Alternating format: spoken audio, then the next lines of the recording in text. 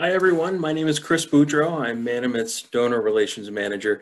Thank you so much for joining us for today's special presentation, A Conversation with Our Future, Sustainability and the Next Generation. We've got a fantastic program for you today. And in just a moment, I'm going to turn it over to Laura Babb, who leads Manomet's U360 Business Sustainability Internship Program. Laura will be moderating today's panel discussion. But I do want to highlight just a few things for you before we begin. There are a couple of ways that you can ask our panelists questions today. At the bottom of your screen in your toolbar, you should see a box marked participants. If you don't see that toolbar, just use your mouse pointer to hover over the bottom of the screen and it should appear. And if you have a question, just click the participants icon. And in the box that opens up down at the bottom is an option to raise hands. Just click on that and Laura will call on you for your question. The second way to ask a question today is through the icon marked Q&A. That's located also in the bottom toolbar, so just click that icon, type your question, and we'll ask the panelists for you. Lastly, if you're unable to stay today for the entirety of the presentation, we are recording it, and we'll share a link with you in a follow-up email so you can watch it on demand or share it with others. So again, thank you so much for joining us, and now I'd like to turn it over to Laura Babb. All right, thank you, Chris. And thank you all for joining us today for this special roundtable discussion with the next generation. As the program manager for our U360 Business Sustainability Internship Program, I've had the pleasure of spending the last 8 months working with the exceptional college students on our panel today. But before I introduce them to you and we start hearing their perspective on sustainability, I'd like to take a few minutes to tell you more about U360 and exactly what they've done with us at Manomet this year. At Manomet, we believe that to solve the complex environmental, social, and economic challenges we face, the next generation must be actively engaged and trained to make our world more sustainable. They are the largest generation in history, and known as the climate change generation, they will be disproportionately impacted by today's global challenges. One primary way college students can be part of the solution is through their future careers and workplaces. And students from all disciplines, not just environmental majors, must be prepared to tackle today's urgent sustainability issues. We need increased participation from young people with diverse backgrounds who have the ability to create sustainability solutions that they can bring to any job or industry. However, college students often lack the real-world understanding of practical sustainability, as well as the soft skills employers most seek and are needed to be effective change makers. They need to know how to work with people who think differently from them and how to create practical solutions, and they must possess the professional and interpersonal skills necessary to engage others in problem solving. These things cannot be learned through coursework alone. As such, U360 is designed to give college students experience in 3 areas that are vital to solving today's complex sustainability challenges and that are not taught in the classroom. The first is career skills, specifically the ones employers most seek, like professionalism, teamwork, communication skills, creative problem solving, and a strong work ethic. The second is an understanding of practical, applied business sustainability. Students leave U360 equipped with an extensive real-world understanding of both business management and how sustainability practices can help a company make money, save money, and reduce risks, in addition to being good for the planet and society. And third is the ability to work with people who think differently from them. Solving complex challenges like climate change requires bringing people to the table with different viewpoints, knowledge, and experience. And U360 teaches college students how to do just that. U360 is a 2-semester experiential education and professional development program. The curriculum begins with 6 weeks of educational workshops and skills trainings focused on business sustainability principles, professional communication, time and project management, interview skills, and professional ethics. For the next 20 weeks, each student reaches out to approximately 200 small and medium-sized businesses of their choosing to request an interview about their current practices. Each student then interviews up to 30 of those businesses and administers Manomet's small business sustainability assessment of their environmental, social, and governance practices. In the fall, they interview a variety of business types, and in the spring, each student chooses one industry to focus on.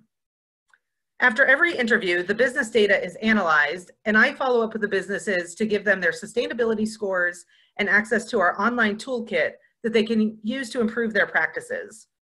And a significant percentage say it's likely they'll make changes to their practices just as a result of that interview. The 6 million small businesses in this country have a large collective environmental footprint, but are often overlooked and underserved when it comes to sustainability efforts. With time, financial, and resource constraints, small businesses have many barriers that can make it challenging to prioritize sustainability. U360 gives them the opportunity to evaluate their overall sustainability, many for the first time, while gaining tools to help them increase the overall health of their business. And for our students, it's this direct engagement with business owners that provides them with the majority of their experiential education and professional development in U360. And then during the last 3 weeks of the program, each student creates a sustainability action plan for one business they interviewed with customized, highly researched, feasible recommendations for how the business could improve its sustainability practices. And finally, the students all present their action plans to a panel of judges at our annual capstone competition, where winners are selected and scholarship prizes are awarded. And that will be coming up later in the summer, so stay tuned for more information about that event. Since piloting U360 in January of 2016 with just 3 students from the University of Southern Maine, the program has grown and expanded substantially. Over the past 4 years, 84 students have participated in the program from 14 universities in all 4 New England states.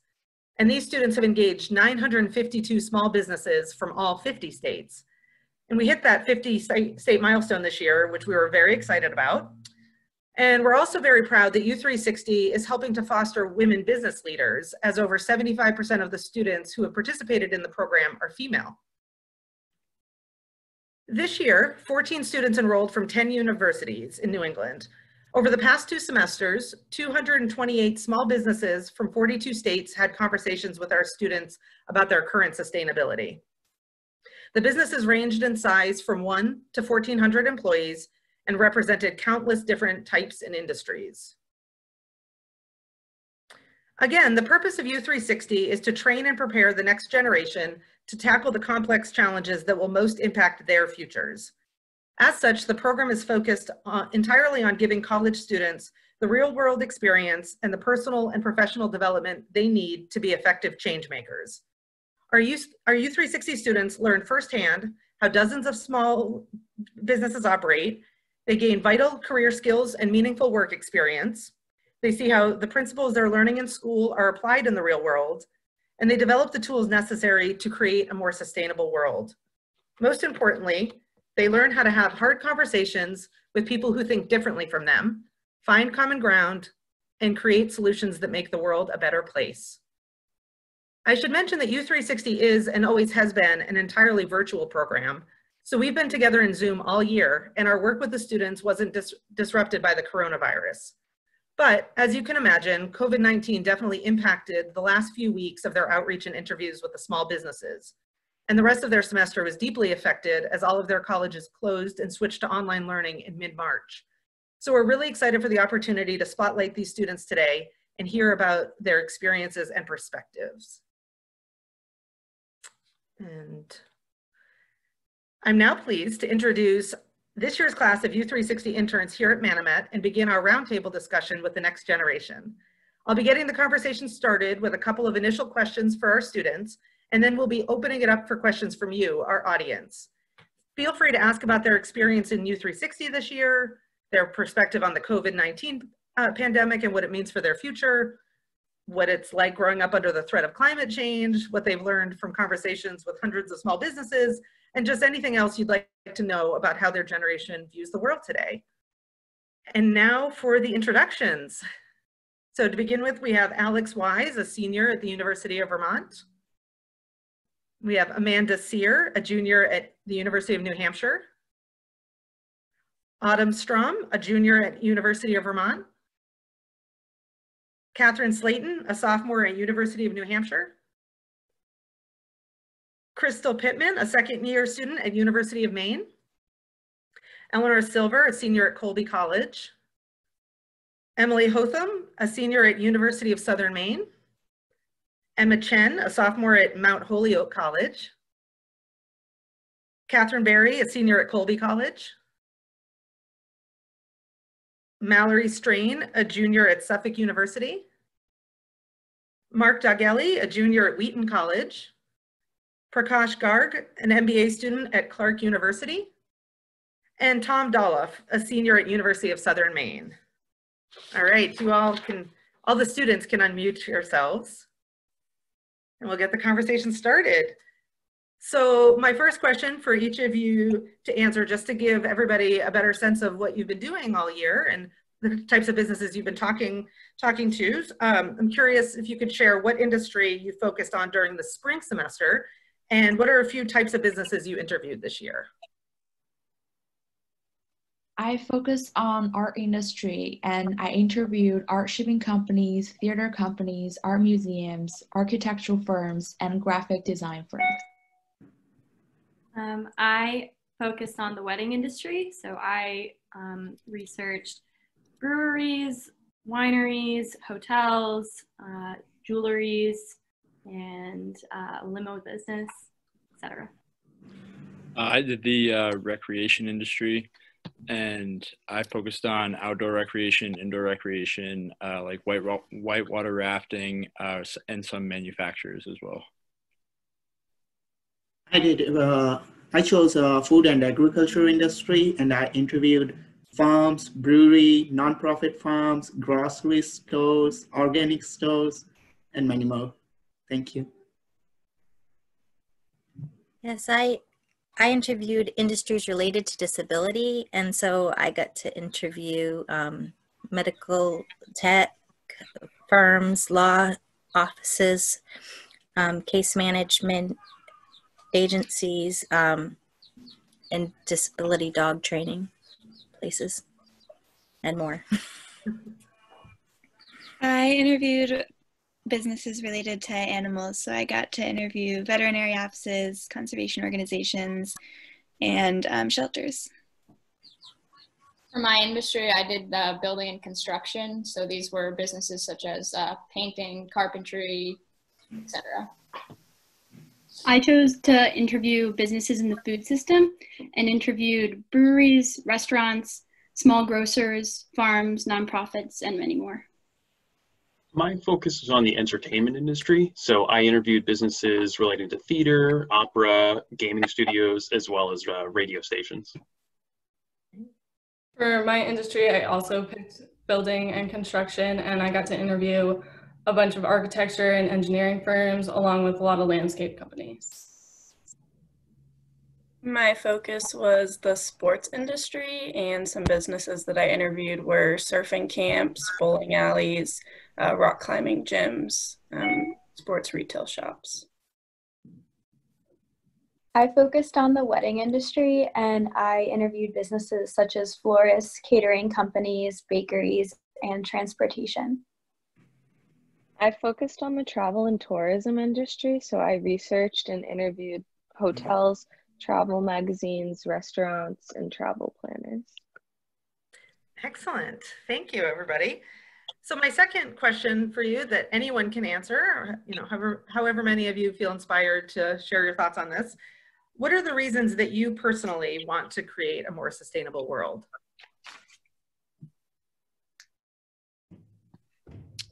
For me personally, it was I was particularly interested in that aspect of learning how to in this internship, just because I had never really thought about it before college, but afterwards I realized like the type of lifestyle that I was living, there's so many more things that I could do personally to increase the sustainability of the world. So it was more like a personal choice to kind of better the way I was going about things. For me, it's been related to health and wellness for my children and for myself. I'm a non-trans, so I have some kids that I want to see them have a bright future. Great. I witnessed my grandma's countryside river just in 3 years is changing from a river to a trash dump of nearby factories. So I'm really curious about how does that happen and what we can actually do, and what are the difficulties of preventing them being responsible for the things that they generated.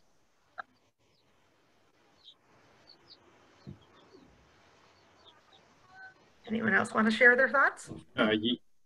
To say something, I personally think it's just practicality. I would like to see a future that's worth living in. If we don't choose to be more innovative and thoughtful in decision-making processes, especially in business, we're going to suffer the consequences. So it's more of a necessity as opposed to an option.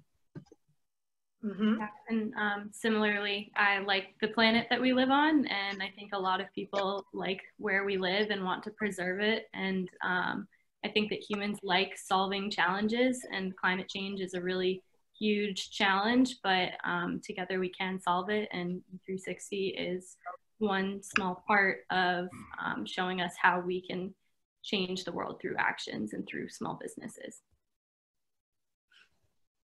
That's great. All right, so at this point, I will turn it over to audience members. So as Chris said, if you click on the participant box, there's a button to click raise hand if you have a question, and we'll unmute you and you can ask your question, or you can type it. If you'd rather we read the question for you, you can type your question in the Q&A box. So yeah, and I have some other questions for the students too, if you know, we want to ask any of those. Let's see. All right, well, while we're letting people warm up, I will ask you, just in general, what would you say the skills, what skills do you feel that you most developed during your time in U360 this year? I think the professional development was one of the major improvements that I know myself, I'm sure everyone else made, just because that fall semester, the workshops that we did, I think the changes that we had made are just going to better ourselves so much more for the future. So. I feel like confidence-wise, I've improved a lot with speaking. I learned a lot about time management because we need to track the business we contact. So having a structure in our time despite our schoolwork is very important to keep up with the business contacts. I think I also learned how to apply sustainability to a ton of different aspects of the world too. Go ahead, Prakash. As an international student, I learned a lot, like the new culture, like what kind of culture the market is following out here. That was very important to me, and obviously the communication skills. Thank you. Yeah, that's great. So Laura, we've got a couple of questions coming in. Karen asks, what specifically do you plan to do when you're out of college to help the environment? Oh, that's a great question. Being a community and international development major, I wanted to do, I knew I always wanted to work with a nonprofit after I graduated college, but after doing this program and working with Manomet, which is an environmental nonprofit itself, it really opened up the field of environmental nonprofits. And I realized that even though I am not a hard science student, I would still have many things to contribute and learn from working from an environmental nonprofit. Great.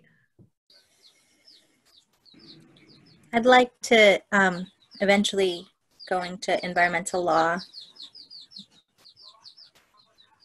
We actually have 5 students who are heading out into the world imminently that are graduating this semester. So I'm particularly curious what some of you plan on doing to address that question that was asked. Well, I'll be going back to school eventually to get my master's in architecture. So I hope to create sustainable net zero buildings. Okay. As far as I think that this is just the beginning for the sustainable world, And I am a business major, and I'll be graduating in December. So my focus will be on sustainable businesses only. Thank you. After graduating, I'd love to work with local farms and consumers to help connect people with their local food system and make distribution easier and have healthy and fresh and sustainably made food more accessible to everybody.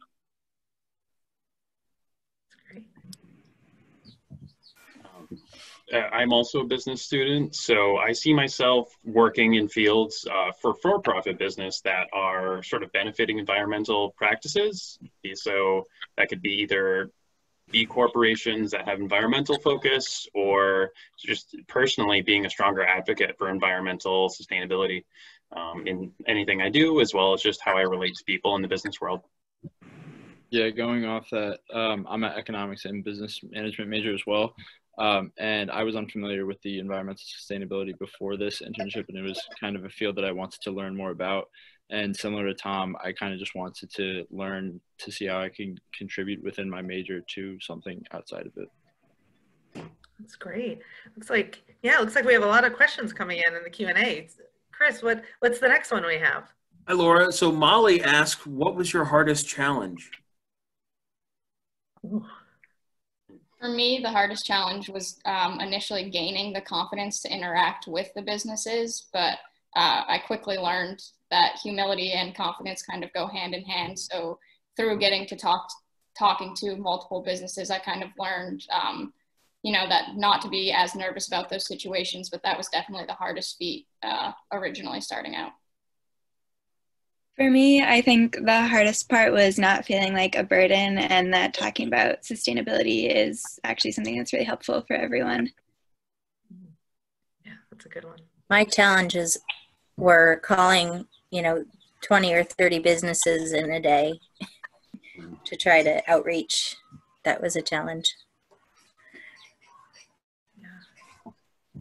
I think one of the challenges was kind of like finding new ways to contact businesses that you haven't already heard from already, just because your first point of contact, you got some, and then your second point, you got more. But after that second point, it was kind of just like scrambling to figure out ways to communicate and get into contact with them, and not having like much outreach experience. That was like a challenge to overcome. Yes, that's part of that creative problem solving that we talk about in U360, and everybody developed some really creative ways of trying to reach businesses and got tons of interviews. It was 230, which is amazing. To follow up on that, I think being pleasantly persistent was something that was definitely a challenge at some points, both being persistent and being pleasant while doing so. So some businesses would never get back to you. That's just the nature of outreach. But I think some that did get back to you that were apprehensive, you had to sort of put on that big smiley face and really introduce them to why you're doing it and that it's a legitimate program. I had a lot of people who, like, when I did get in contact with them, they thought I was a robocaller or something like that. So people are pretty apprehensive to outreach and just trying to be very legitimate and humble when you're reaching out to them. That's great. Yes. Something that was challenging for me was getting used to being the interviewer and not being interviewed, and having to control the conversation and decide where it goes. Follow up on that, I felt like being natural and myself during the interview was a challenge at first, because sometimes if I only ask the questions that's prescribed by the interview, the business owners will only answer the question directly without telling me more why it is the case or some background information about that question. So getting comfortable during interview and knowing how to control and push the conversation forward is a learning experience and also a challenge. Great, thank you all for that. Laura, the next question we have comes from Richard, who asks, what is the most important thing you think a business can do right now to help solve issues related to climate change? Ooh. I I don't think that there's one answer to that question, especially because there are so many different aspects of sustainability. So I think my answer would to just be aware of the problem and be aware of the solutions that are available. And I think that that is the best way for business owners to move forward, is to just know that they have a role to play and that there are ways that they can increase their own sustainability and to explore the different options. I agree with that. Oh, you can go, Adam. I think that the most important way to address the climate change crisis would be using the technology that we have to create simpler and more efficient systems. Even now, just having this over Zoom shows that so many different things that we had previously thought were only possible in person are possible using technology and the internet. So I think wherever possible, applying even things such as paperless invoicing or doing anything you can without using physical resources and using technology is a really big advantage that our generation has over previous generations. Catherine, I agree. Yeah, so mine's kind of similar. I was going to say that, again, there isn't one thing that would encompass every single business, but one thing that I think would encompass most business is just reducing overall consumption. I think that's one way that almost any business or any person has the ability to reduce their carbon footprint. All right. So thank you for your question, Professor. So I think the way I would look at it would be to evaluate your impact. So we have that basis metric, so you can compare to for progression. That being said, that doesn't mean it's always feasible to do it on an in-depth basis. But say if you're checking how much trash you're producing per month, you could then look to see what your reduction strategies could be to make a reasonable impact. Thank you, Tom. I would like to supplement on your idea that collecting data, how much a business is using, how much the business is utilizing, and what is the waste they are producing. If they can track that data, they can be more sustainable. That's great. I just want to chime in too that this is what they'll be talking about at the capstone coming up later in the summer, where they'll be talking about specific things that their businesses that they have chosen can do to address climate change and other facets of sustainability. So yeah, so stay tuned for that. Chris, I think we have some more questions. We do, Laura. So Dan asks, what most surprised you about your chosen industry, both good and bad, in terms of sustainability?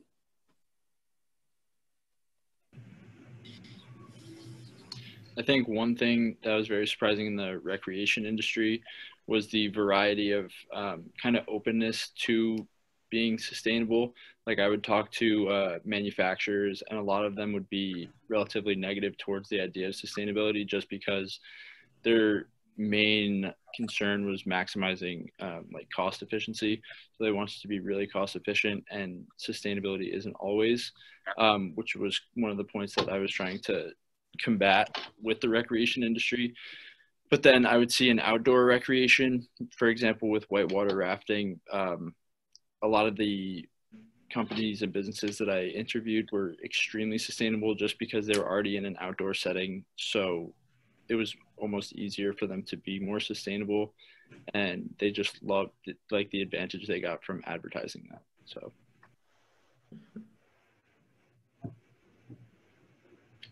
One thing that you can go ahead.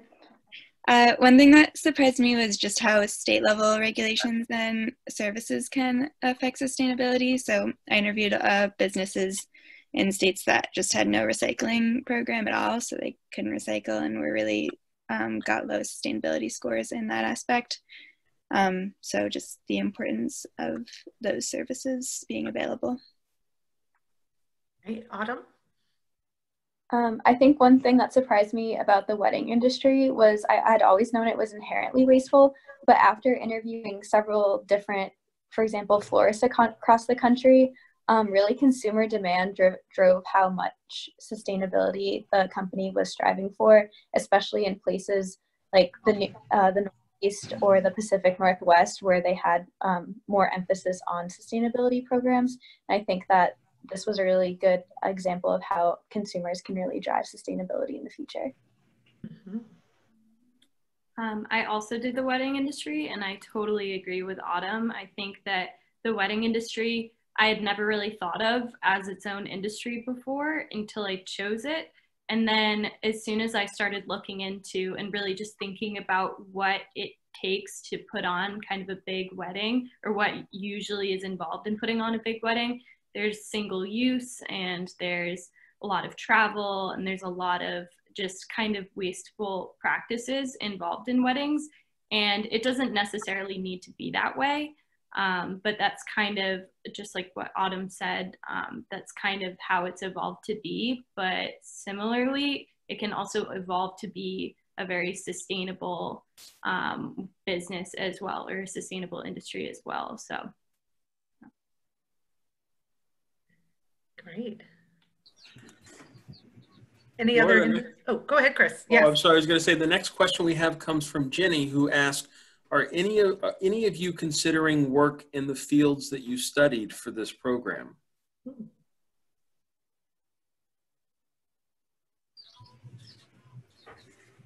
I wouldn't say no, but it's kind of a difficult thing to decide at this point, just because I have a sort of broad degree and I picked a broad industry, so it's very possible. And I would definitely be interested in doing something along the lines of entertainment, but it just depends on how I could fit in there somehow. I know there's a couple food systems, a couple building and construction, that's why you picked what you did. Do you have any thoughts about that, any of you? So I chose, go ahead, Catherine. I chose the food system, and originally it was kind of to kill two birds with one stone, to look at small businesses that I wanted to potentially work at. I was looking at a lot of businesses out west because I was looking to move to Denver. So I think after learning about the operations of small grocers or farms, and I had a really interesting, inspiring interview with an aquaculture small business, I think those would all be very cool industries and businesses to go into. So it made me very excited to graduate and potentially go in those fields. Great. Yes, I interviewed advocates for disability, and I would think that I would be interested in that, but I'm hopeful to do advocacy for the environment, so it was a little bit different. That's great. And Emily, you were going to say something when Catherine started. Yeah, so I chose the building and construction industry, and I'm an environmental science major. And my decision in doing that was because I'm also interested in sustainable architecture and green design. So through the work with a lot of the businesses that go into building a home, I learned a lot more about how to make those specific aspects of the industry more sustainable. So that's definitely something I'm interested in as I go forward. Great. Laura, we've got another question from Karen, who asks, were you surprised at some of the positive environmental changes that are occurring due to the coronavirus? I wouldn't say I'm surprised necessarily, but I'm definitely glad that it's happening. It just kind of goes to show that it's in our hands and it is up to us. This is like cleaning up the environment is something we are capable of doing if we reduce what we use. This is a great question, and thank you for the question. Yeah, I completely agree with Catherine that we should not be waiting for this event. We might be doing that earlier. Mm-hmm. Something that I'm hoping is that this kind of illuminates the fact that people really do care about natural spaces, because now everyone's suddenly flocking to parks because they don't have anything else to do and want to get outside, and how there's in some places a really low number of those natural spaces to go to and they're really crowded, and how those are just worth preserving. I was surprised at how quickly it seemed like the skies in some places cleared up, and people are, on social media saying, "Oh, look how it's a blue sky," or I can see the fish in this water, and before it maybe they couldn't see a blue sky or they had a cloudy water. So it just goes to show how much we impact our planet. Yeah, we definitely talked about that in our team meetings because Emma's from China and Prakash is from India, and so many of the images that we've been seeing of the then and now of the pollution were in those countries, and it just changed so quickly. So that is a great question. We have another question in the chat that's similar along the lines of COVID-19. So Danielle asks, with small businesses being deeply impacted by the COVID-19 pandemic, what are some things people can do to support the businesses in their communities right now?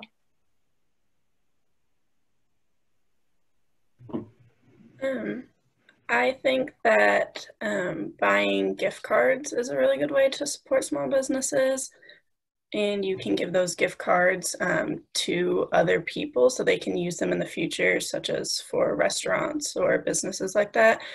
Or you can buy a gift card and use it in the future yourself. So I think that's a good way to support small businesses.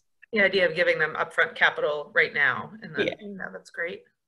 I think one of the smaller things that everyone can do is kind of just like showing appreciation and respect for all the employees that have to go into work just because they're going through it too. And a lot of them don't necessarily want to be there just because of the uncertainty and unsafe environment. However, if you show respect and appreciation, I think that overall improves like the, happiness of the employee and overall workspace. I felt for the grocery, we might just go to the local farms and local small business to buy our grocery instead of going to the large chain like a Walmart to support the local food business.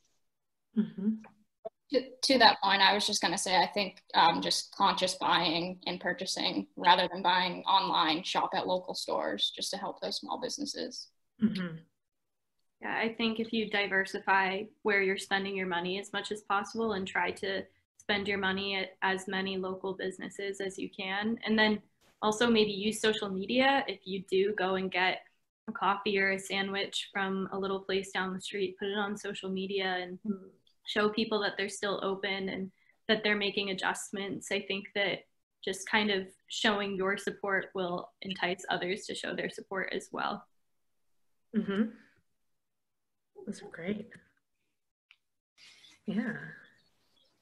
Chris, it looks like we have some others in the Q&A. We do.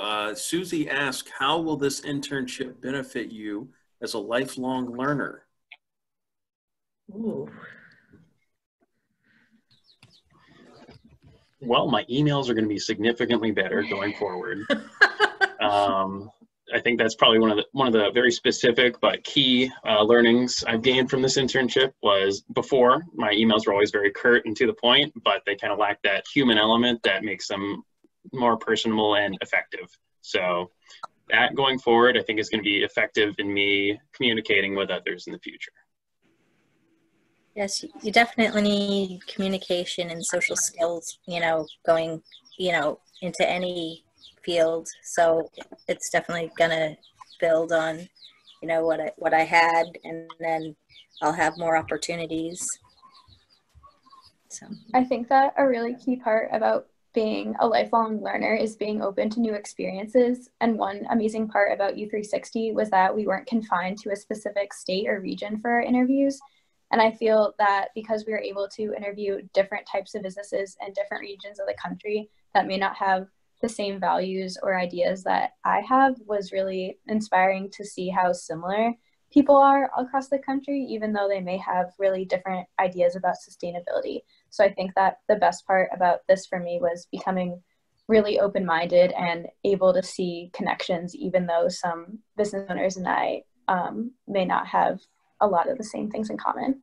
I think one of the most important things was that at the beginning you find out quickly that you get out what you put in, And if you put in a lot of effort right up front, you almost can schedule like 3 to 4 interviews per week. And if you kind of put it on the back burner for the week, then you may get 0 or 1. But if you really put in the effort, you actually get a lot out. Mm-hmm. Certainly, this internship helped me in boosting my abilities in unlimited number of abilities. But the most important thing that this internship gave me was the glasses to see the businesses in perspective of environment, just not for the monetary profits. Mm-hmm. Thank you. Great. Laura, Amy asks, did you notice any trends that maybe surprised you among the businesses that you interviewed? I think that a couple of other people have touched on how region and what part of the country you're in really makes a difference. And I've noticed that in certain states, there is a significant interest in sustainability and sustainable practices, whereas other parts of the country maybe don't have the resources, they don't have the systems in place to make sustainable practices more easy or more accessible. So I felt like that was a really significant difference across the country. In the business I interviewed, I found a general trend of people realizing being sustainable can actually save them money and be more effective in their business practices.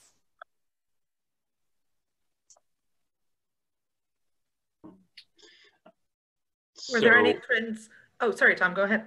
I was actually going to say that I saw kind of a lack of trends, which I guess could be a trend in itself, was that different businesses, their perceptions of sustainability varied greatly. So like one business could be doing next to nothing on a topic relating to sustainability, like they'll check their electricity bill and they say, oh, we're doing great at energy management, whereas another could be doing like very thorough evaluation of how they could minimize their energy consumption, and yet they both rate themselves at the same place. So I think that sort of variability is a key part to how businesses are evaluating their sustainability. Yes, I agree with Tom. It's all about perspective.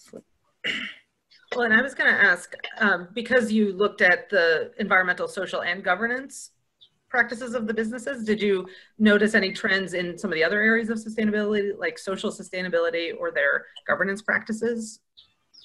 For the businesses, through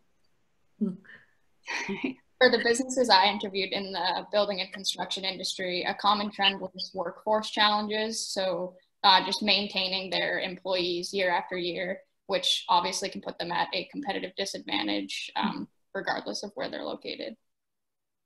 Mm-hmm. Catherine, were you going to say something at the same time? Was that you? Yes, I noticed through all the businesses that I interviewed, not just in the food system, but ones that I also interviewed in the beginning of the semester, all were very involved in their local community and were either good or excellent at donating goods or organizing fundraisers. And I think that speaks to how small businesses have a power in certain communities, and small businesses are the backbone of everyday life. Mm-hmm. I think one of the other trends that I noticed was that early on, in not a majority, but some of the interviews, a lot of the business owners thought that the only thing contributing to sustainability was the environmental aspect and not even the social or governance aspect. So like I would bring up the social or governance section and explain what it was going to be. And the common response was, oh, that counts in sustainability as well. And it was kind of just like that mentality amongst business owners that it was also like a learning experience for them too. Yes, yes, absolutely. And I should add that when the students create their list of businesses, the requirement is that no more than like 5% can be strong sustainability leaders. So really trying to reach businesses that have not yet started this journey or this process and may not even know what the triple bottom line is, which is the environmental, social, and governance practices of sustainability. So that's a great point, Mark. Chris, all right, we have more questions. We do. We've got a couple of questions that actually pair together nicely. Molly asked, what does sustainability mean? And Meryl asked, did your definition of sustainability change as a result of this experience? And if so, how? Excellent. I was going to spring that one on them too. So for me, I'm an environmental science major. So Immediately when I hear sustainability, I typically just think of the environmental sustainability. And I had heard of the other aspects before, but it wasn't necessarily in my definition at the beginning of this year. I wasn't sure if it's just because I didn't know about it as much, but now it's definitely, the social and governance parts are definitely in my definition, and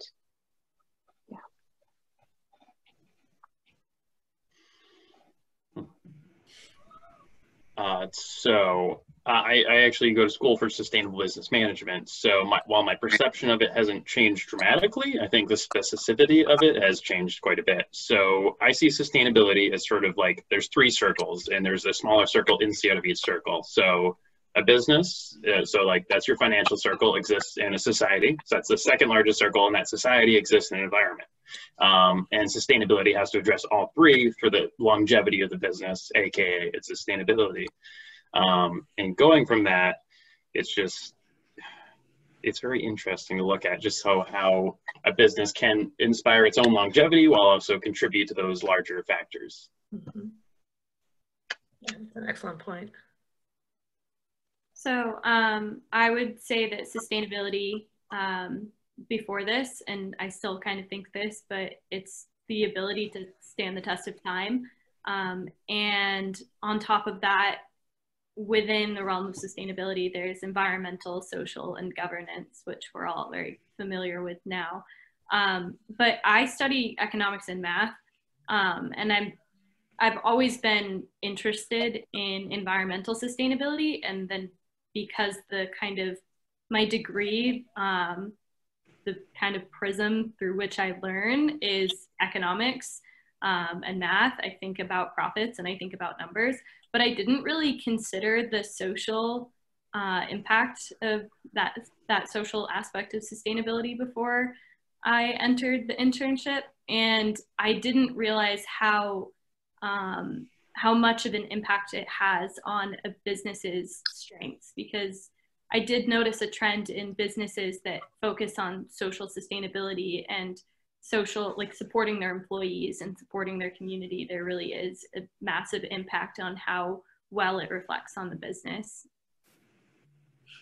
Mm-hmm. That's great. Laura, we've got a question from Louise who asks, you came to this training in college. Is there a way to help even younger people learn what you're learning about sustainability and about changing minds? Oh, that's great. I'd say social media, helps. I think one of the important things is kind of like educating your own network and kind of the smaller circle that you like hang out around. Like in my own life, I'm constantly educating like my little brother, and obviously before all this coronavirus, like when his friends were over, they'd be asking me like what I was up to, and I'd be explaining what I was learning throughout that, and then trusting that they would break that down into like their own network and kind of have it be like a chain of events to make a change, I guess. I think that I agree with Mark, and going off what Mark said, it's even important for even younger kids to not so much educate them, but get them into the environment and have them get their own appreciation and respect for the world we live in. I think a lot of us came into this program because we do care so deeply about the environment, and a lot of that came from earlier on in life, in some ways, getting like a close tie to the natural earth. To that point, I think too, just the fact that my family, since I was young, has made the environment an important part of the conversation. I think just keeping that topic of discussion in schools with younger kids could also pique their interest into sustainability. I think being proactive about their own education, not just the education in the school, is pretty much important, because in my research process, I found a lot of nonprofits, they have so many free workshops that are offered to youth or young generation. People may not be know of. Like the young generation can be proactive about what resources they can take advantage of in their town or in their city, and educate themselves using these resources. Yeah, I think that's a really good point, because looking at my own experience in my high school, within the 4 years that I was there was only one environmental class option in all of my 4 years. So I think making those resources accessible to younger kids and those opportunities similar to this, accessible to high school and younger, obviously not as intense, but making that available and this information like out there would be very beneficial. Mm-hmm. Excellent. That was a great question. Laura, our next question is from Jenny, and she asks, have you had to change any of your recommendations due to COVID-19? Yeah, so for me, a lot of my recommendations are actually going to revolve around what's going on with coronavirus, because it is impacting small businesses a lot, especially non-essential businesses.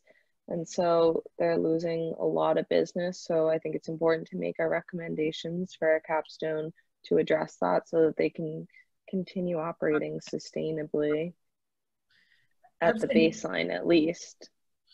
And Catherine is doing a motel for her in the Southwest for her capstone. So, and you can, for those of you who are answering this question, you can say the type of business that they're also good about protecting the anonymity and confidentiality of the businesses. So I wanted to give that permission.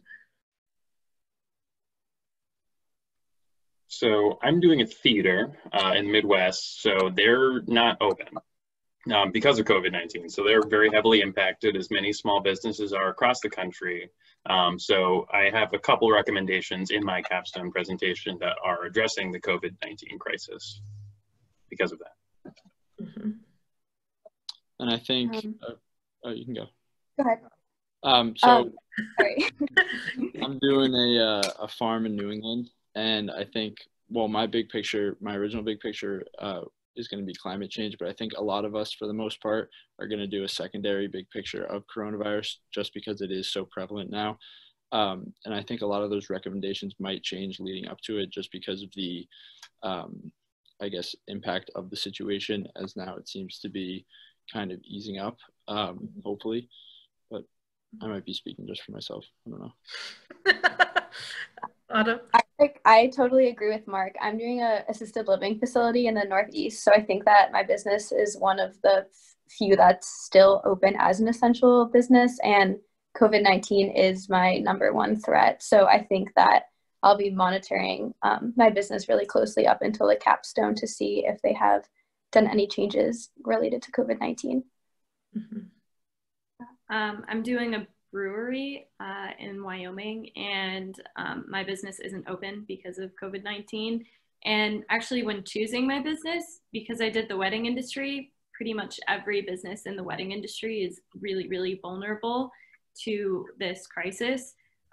So my action plan for my business, it is designed to strengthen the overall foundation of the business. So even though I haven't put anything specifically about COVID-19 in there yet, I'm hoping that my recommendations will strengthen the overall foundation of the business, which inherently protects against COVID-19 and its impacts. That's a great point, Mallory. I actually had a quick follow-up question for you all. Anyone who wants to answer is, in light of coronavirus, what do you see as the relationship between strong sustainability practices and resiliency?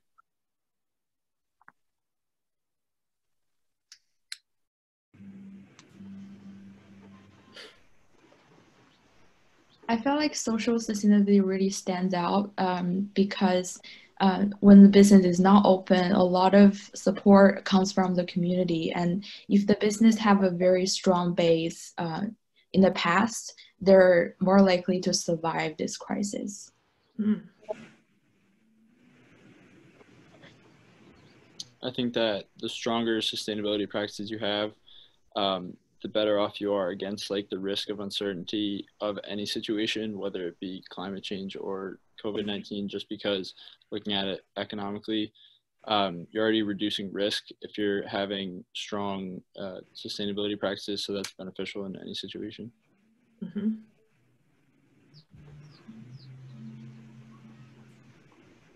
Great. All right, Chris, we have a couple of minutes left, and do we have more questions in the queue? We do. David asked, how do you think the U360 program could be improved? Ooh. I think the only way it could really be improved is I know you guys are working on trying to get out of New England, and although I know we have gotten interviews everywhere, I think especially at the beginning a lot of us focused on what we knew. So I think growing out to those other states and other schools could only benefit the program. Mm. I agree with Catherine. It's a really good program, and I think that would be the only way to improve it, just to expand it.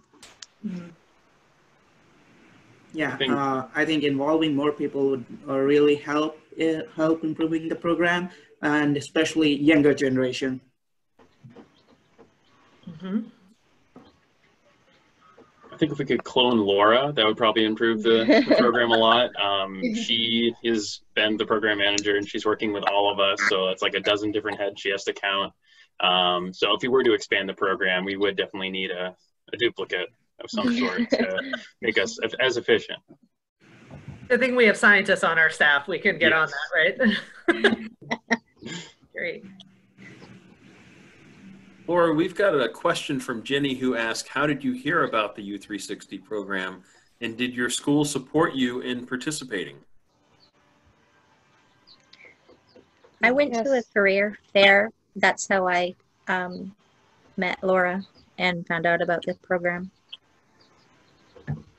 I heard about it in one of my classes, but then a career counselor at my school also recommended it to me.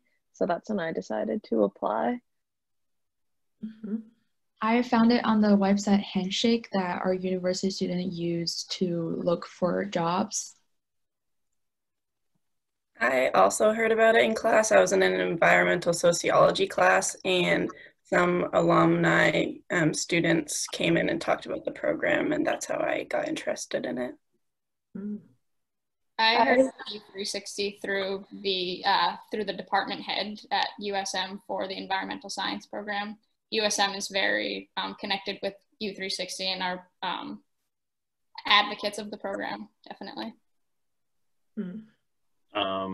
My story is a little peculiar compared to the rest. So I heard about U360 before I even started school at USM. And then I also work at Whole Foods, and Laura went through my line. I'm like, oh, I think I was going to apply to that program. She's like, oh, I'm the program manager. Wearing my Manomet jacket. Yes. So a lot of brand representation there. And then also I was exposed to it multiple times in a couple different classes. That's great. And Laura, I think we have time for one more question, which comes from Aaron, and he asks, what are the most noticeable differences between how large versus small companies approach sustainability?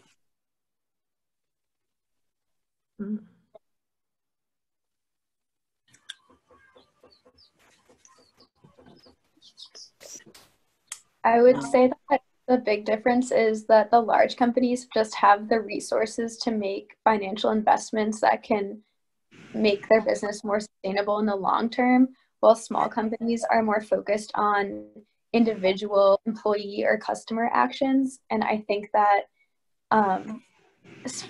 but also on the other hand, it may be more difficult with bureaucracy to have a large company implement sustainability processes faster, whereas a small business owner, if they're only in charge of 15 people, can make these decisions quickly and right away, even if they're not as large scale as a larger company. As far as I think that it all depends on the business owner, whether she or he is a small business owner or a large business owner. I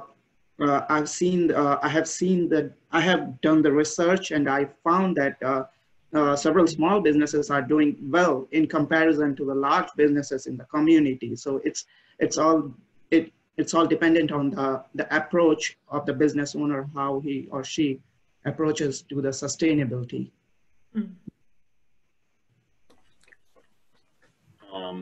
I guess it kind of goes along with like the idea of like scale and procedures. So larger scale businesses have a more laid out structure to address sustainability issues, whereas in smaller scale businesses, it's not really feasible to do something like that. So it's more informal. So from there, it's more of like, how do they want to represent their company in terms of either like these big structured program, or is it something they just do on the side at scale? I think that bigger businesses, they are able to take steps that are maybe more clearly measurable than smaller businesses. Like they're big businesses, like I interviewed some hotels, and a lot of hotels were looking into solar panels because they have the area for it and they have the kind of big business that sets them up for that. But then smaller businesses, like everybody was saying, a lot of what they do in regards to sustainability is kind of personal and person to person. And they don't necessarily have as many mechanisms in place, but that doesn't necessarily mean that they're doing less. And I think that there's also just taking into account bigger businesses have bigger impacts on the environment than the smaller businesses do. So bigger businesses, I think, often try to take into consideration the bigger fixes than small businesses might. But I didn't really notice like a clear difference between small business owners and big business owners. It's more just like, what do the businesses have at their disposal and what can they do given their resources? That's great. Well, that's a really good note to end on. I just want to, first of all, thank everybody who's attending and came and asked such great questions, but I also want to give a huge thanks to all of the students. I know you're all muted, but I hope you'll join me in applauding these amazing young change makers that I don't know about you, but I feel really good as they're about to head out into the world and take over the reins. So thank you all so much for your thoughtful responses and for everybody for being here. And Laura, I want to thank you and all the panelists that we had today. This was just really terrific. I just want to thank you so much for your time. And for everyone who joined us, thank you so much. I know many of you are donors and supporters of Manomet, and I just want you to know how much we truly appreciate your support and how grateful we are. We've got a lot of virtual programming coming up in the next few weeks, so you can always visit our events page on our website, which is manomet.org/events. That's manomet.org/events to see what's coming up next. And we hope that you're able to join us for a future webinar. Thank you all so much for joining us. Thanks, Chris.